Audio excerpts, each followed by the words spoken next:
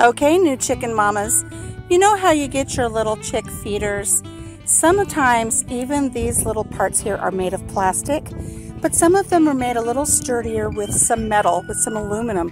However, these little jars here that you put into them, they're still so lightweight that oftentimes they're just knocked over. Food goes everywhere, it's not any good. Well, I have a solution for you.